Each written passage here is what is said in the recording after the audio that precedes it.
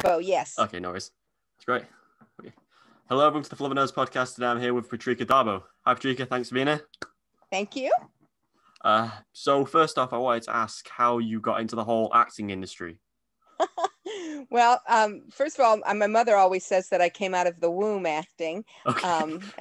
I was, I guess, a drama queen as a child, but I did it in school and a college, and a lot of community theater. I didn't learn how to wait tables, so I took a full-time job and never took a vacation to turn in time. And so I held down a position as a lady executive for 20 years, acting part-time. Okay, cool. And I had a gentleman tell me that I was a woman, no more than a goat, and to never contradict him again. So after I told the president that he had 20 minutes or 2 weeks notice, because I wouldn't work for that man again, I was 20 minutes and my career started as acting full time. Oh, wow. Sounds very cool. Yes. So obviously, well, the first show I know you from is The Middle. So you're in one episode, weren't you, as the secretary? I did. Yes, I came in. I think I was in the office, working in the Yeah. office room with the daughter at the time. Yeah, Eden. Is it Eden? Eden, yeah. Yeah. Who is remarkable actress. I'm hoping to see more of her on television or films because she was really terrific. Oh, that's great. What was it like working on that episode for the day?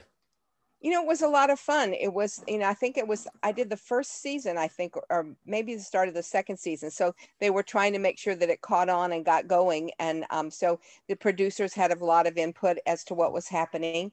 And of course, the casting people were very gracious in finding talent to come in to be in the show. And I was very grateful to be part of it. Yes. Oh, that's really good to hear. I'm glad.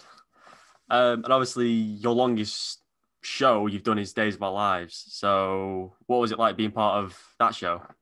That was amazing because I'm not your normal soap opera actress. Okay. So I always say that I'm a size 2 with a 0 on the other side of the 2 instead of in front of the 2. Right. So at least when I was asked to be a part of the cast, I thought I was going on to work in a bar, be a waitress, work in, because I didn't think of myself as the soap opera type. Yeah. And then all of a sudden somebody says, turn on, you're going to see who your husband is. And I was like, oh my God, they don't know who I am. But because Kevin Spirit is your typical gorgeous looking soap opera guy. Anyway, we had a wonderful time for almost 10 years. And then I've come back 3 and 4 other times. And it was a wonderful experience. I'm still friends with a lot of people there. I've watched Nadia, who played my daughter, grow up. Yeah. She was 18 when she started. Now she's, got her own children, and Wow. it's amazing. It's amazing. It is like a family. I think that's what was so nice about it. Mr. Corday and his mother and father who started it wanted to keep it as a family show. So it was... Oh, that's really good to hear. So did you have any favorite moments in the show? Probably some of the fun things, I think, in our first or second year when we were kind of chasing and doing bad things to a couple of other people. We had some fun things on the road to Las Vegas, getting locked up in jail, jumping out of windows, ending up in trash barrels. And Oh, wow. So it was a lot of fun. It was a lot of fun. Sounds like it. So what are some of your other favorite shows or movies? I did a film. I performed on stage here in Los Angeles in the Equity Waiver. I'm not sure if you were familiar with that over there, but it's a 99-seat theater that can work, and it's called Equity Waiver. So okay. We didn't get paid. I did this show for 2 years called Daddy's Dying, Who's Got the Will? Okay. And then we were invited to take it to Edinburgh to perform in the Fringe. Oh, wow. And then we came back and we performed some more. And then they did the film and I got to reprise my role in the film. So that was a wonderful experience. And that was what took me over to the UK. So it was very nice. I nice. had a great time in Scotland. I was the only one brave enough to drive a car up to Perth out of Edinburgh. So we had lunch there. I think I probably hit a couple of side mirrors. And roundabouts, let me just talk about roundabouts, honey. Okay, yeah, there's a lot.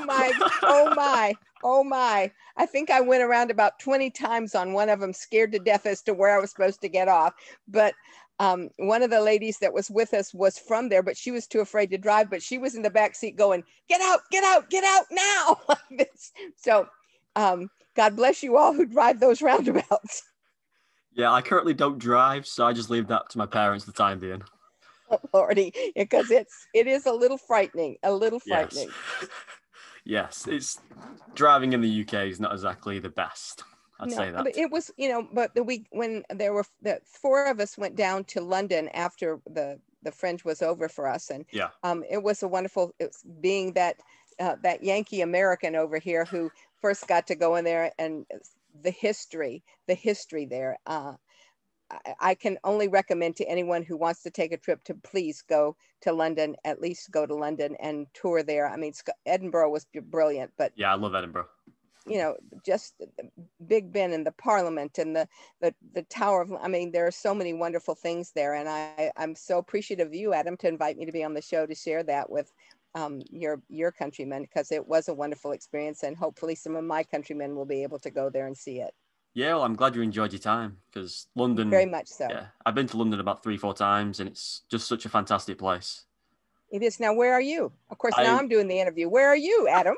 I'm near Manchester. That's where we landed when we came over to go to Edinburgh. We landed in Manchester, and then they didn't realize there were so many of us. They had to hire a second bus because we took a bus to... that was fascinating because the sheep on the road on the way, it was just... Anyway, okay, I'm going to go back and let you talk to me. It's fine, don't worry about it. So much fun, so much fun. Oh, it's great to hear. So through your career, I don't know exactly how many years you've been acting for. What's been some of your biggest accomplishments? Oh, well, I think winning an Emmy, which is voted on by my peers, was wonderful.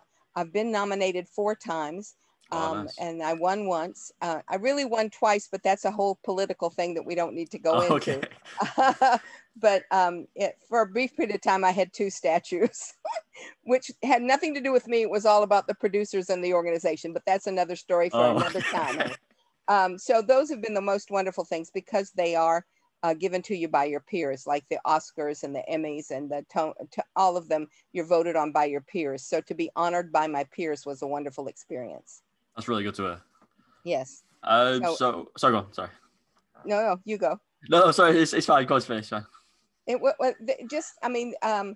think I'm trying to think of some. I've won several other kind of awards that come from my fans as well, which is always wonderful. Yeah. And I think you have the Days of Our Lives logo in the back of you and stuff. Yeah. The daytime fans are some of the most amazing people and wonderful fans ever. They are so loyal. I have some of them that I've known for over 25 years that have become close friends. And I can't speak highly enough of them. None of us as celebrities of any kind would be anywhere without our fans.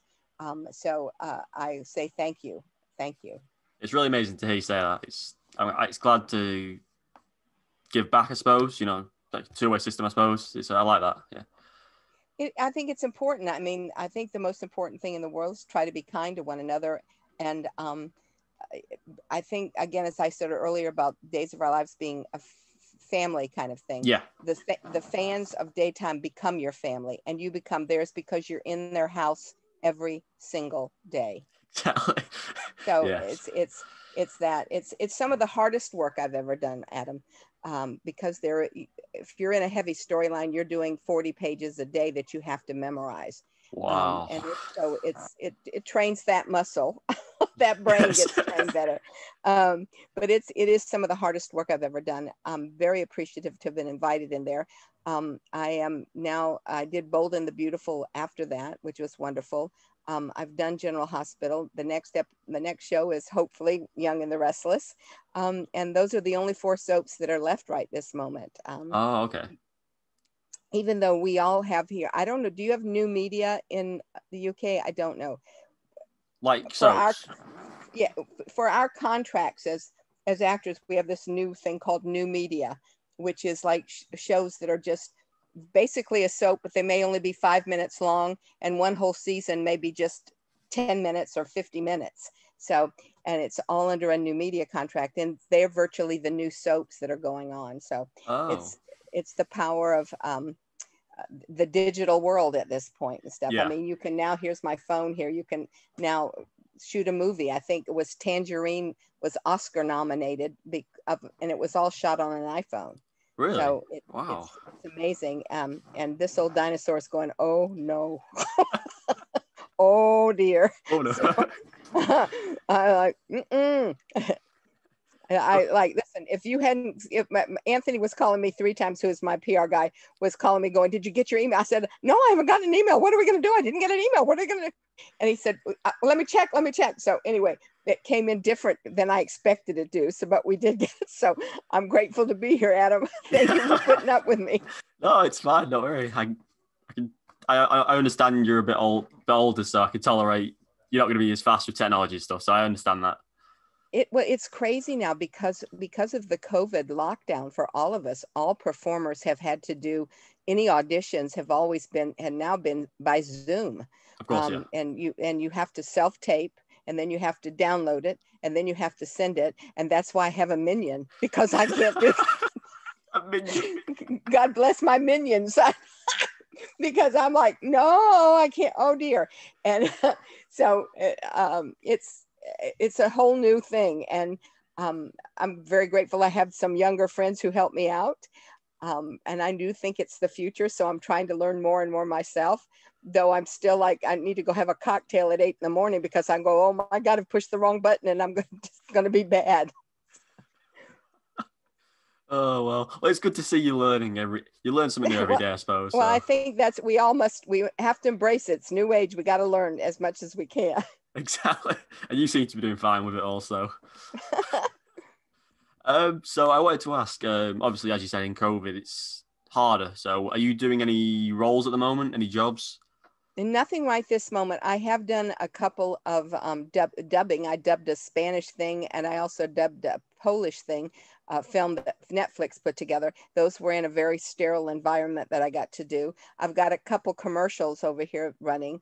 So, but basically television and film right this moment I haven't done, though the end of, I guess it was just before we got into lockdown, I did a couple things, but right now it's just, they've just started auditioning more. So hopefully things will pick up and we'll get going. Okay, that's good to hear. Very good to hear. Both my husband and I've had our COVID shots, so we're sort of in the good zone right this moment. So I'm glad to hear that. I'm glad to hear. Yeah. So do you work on any personal projects like writing? Well, I do have a couple projects that I'm writing. I'm working with my manager right now to see if we can get some things going. It's called show business for a reason. So we try to find the things that are going on. I try to encourage the kids that I mentor that to be open to everything. Don't sit in a bar and whine. Get in a class, do stuff. Surround yourself with people that are like-minded, that are anxious to do stuff. That's so important. And my one thing I always say to everybody is, if it's your dream, you can have it. Don't let anybody tell you can't, ever. I totally agree with that. You must do that. So I do. I guess that's about all I'm doing right this moment, other than, being out there reading scripts or looking at projects, keeping up on what's going on in the world. And that's about all we can do right this moment. Yeah, exactly. Keep ourselves busy whilst all the craziness goes on. Though we're going right crazy too sometimes. I think we've all gone a bit crazy in the last year. We're all been in prison and none of us did a crime, so it's kind of crazy. That's the best way of putting it. I wanted to ask, so obviously you're on Days of Our Lives, The Middle, as we discussed. Is there any other roles that you have loved being part of? Well, again, like I said, I just finished Bold and the Beautiful. I'm looking to do other things. I got Emmy nominated last year for a web series I told you about called Studio City. Is that Sean Kanan's? Yes. Oh, yes. My darling Sean. Sean and I think we've probably done 100 things together. Wow. We've known each other for so long. Several of the things that he's written, and I'm so proud of him that he got Studio City off the ground, and he's really working hard to keep that going. Yeah. And listen, I know he's been trying to get on the Kung Fu show, I call it. I've never Cobra Kai. the Cobra Kai. Well, I call it the Kung Fu show. Yeah, again, older. Anyway. So I know that he's been a part of that since way back when, and that he loves the show, and so maybe he'll be on that soon too. But yeah, I hope he is. He's really put together some stuff with Studio City. Do you know the Bay? San Francisco, is that? Well, the Bay is another web series. They've won right. Tons and tons of them. Let's see. Kevin Spiritus, who played my husband on Days of Our Lives, he wrote and is starring in a show that they won tons of Emmys last year, After Forever, which is wonderful. And I think a kind of a documentary of that one is coming up. So there's so many opportunities for young people like you to create more work for other actors, like older actors like me and younger actors like you. There's so many venues to put the craft out there and give you the chance to create your own work. It's wonderful. Yeah, that's what I love about modern day. There's so many different mediums these days. It's so many different genres you can create, and that's why I love it so much. Well, I think that's what's so important with all the new technologies that we have. It's the fact that it offers opportunities for you, a young person coming up, to really create and live your dream and create more dreams for other people. And I just think that it's wonderful. It's wonderful. Yeah, I totally agree. It's amazing. I would ask you one final question. Okay. What's your future plans? Oh, my future plans is, honey, listen, they're going to have to nail me in my coffin because I intend to be working constantly. So I'm, going to be open and auditioning for other things. I think that's one of the things that keeps us young, is that we don't let somebody tell us we're old. We just go out there and say, no, about our business. And I was going to give you the finger, but I thought, no, I can't show it. Anyway, I can do what I can do. You just better. So again, whether you're young or old, you're only young or old as you feel, get out there, do stuff. Don't let anybody stop you. Have fun. Life's too short. It is. Well said. Well, I want to thank you for today. It's been great chatting with you. Adam, the same, have fun. And if you're over here, we'll have drinks someplace. Sounds good. Because by the time you can travel here, we'll be open. So it'll be fun. We'll go and see things. Okay. I'd love that. It would be. And so you can find me on Darbo Patrika on Instagram, Patrika Darbo on Facebook. I answer people all the time. So please stay in touch. And I'm serious. You come over, we'll get with Anthony. We'll go cocktailing. Awesome. I look forward to it. Okay. Take care. Have a good day. Take care. Bye-bye, honey. Bye-bye. Take care. Bye.